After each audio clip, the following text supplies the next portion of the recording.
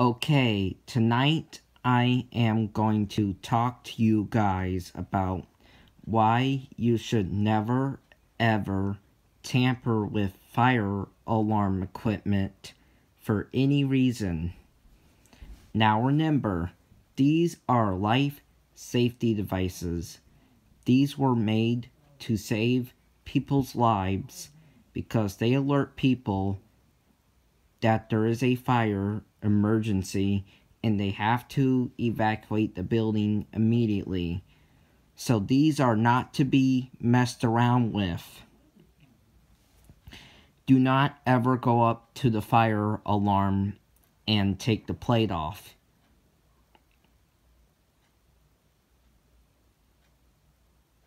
Don't ever do this. You just tampered with fire alarm equipment. Do not ever go up to the alarm and change the candela. Don't ever change the pattern on the alarm. Don't ever change the volume on the alarm. Don't ever change the tone on the alarm.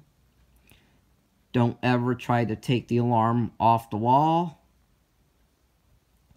You don't pop this thing out and unscrew it.